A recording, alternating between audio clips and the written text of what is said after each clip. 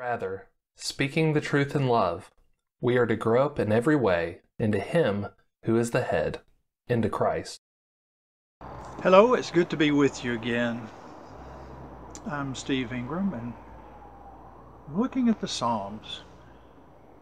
When we are stressed, in times of uncertainty, in times of trouble, sometimes the Psalms can be very helpful and encouraging. Today, let's look at Psalm number 46, the 46th Psalm, and this is from the sons of Korah. Let's listen to see what they have to say.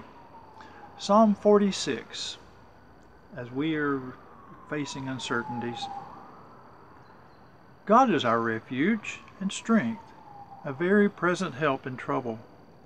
Therefore we will not fear, though the earth gives way, though the mountains be moved into the heart of the sea, though its waters roar and foam, though the mountains tremble at its swelling. There is a river whose streams make glad the city of God, the holy habitation of the Most High. God is in the midst of her. She shall not be moved. God will help her when morning dawns. The nations rage, the kingdoms totter. He utters his voice, the earth melts. The Lord of hosts is with us. The God of Jacob is our fortress. Come, behold the works of the Lord, how he has brought desolation on the earth. He makes wars cease to the end of the earth.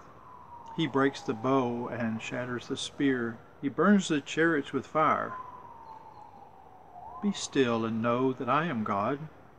I will be exalted among the nations. I will be exalted on the earth. The Lord of hosts is with us. The God of Jacob is our fortress.